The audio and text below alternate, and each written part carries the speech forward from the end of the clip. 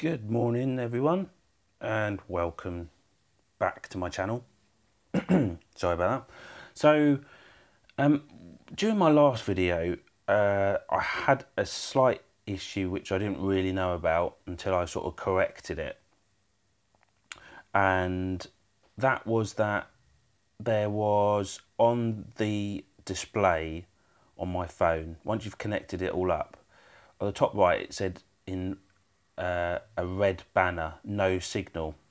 Didn't think too much of it because all I wanted to do was do the IMU calibration, but it said no signal at the top. I then couldn't get my Phantom to start up or anything, and couldn't move the gimbal, which basically meant that for some unknown reason I've lost the signal between the controller and the Phantom, thinking it might be something to do with where I was or something like that. I've had a look into it, certainly wasn't that, so I got a bit stuck really.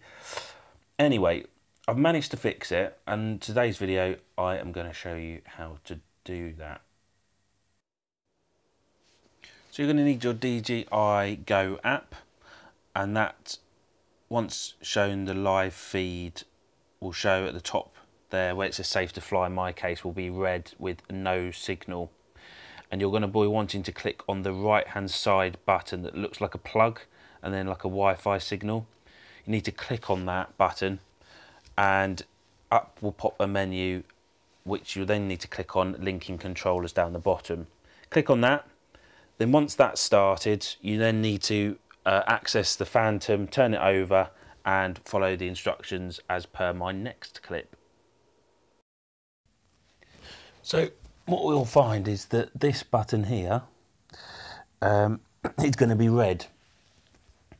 You then need to stick like a pencil in there, and this in there is basically a reset button, and you keep holding that down until it flashes and turns green, and then that will have linked back your Phantom back to the remote.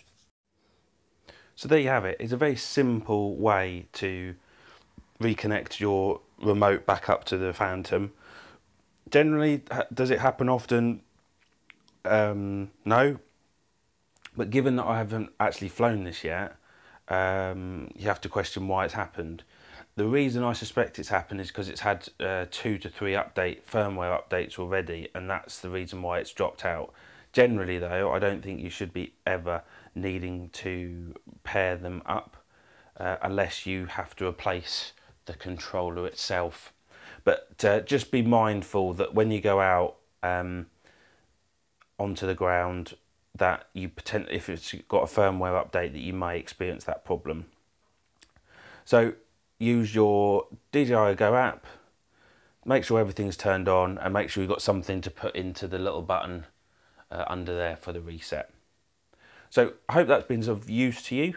Thank you for watching, and don't forget my website dronesco.uk to find out more information on the Phantom, the DJI line, my Walkera Scout X4 and various other bits and pieces.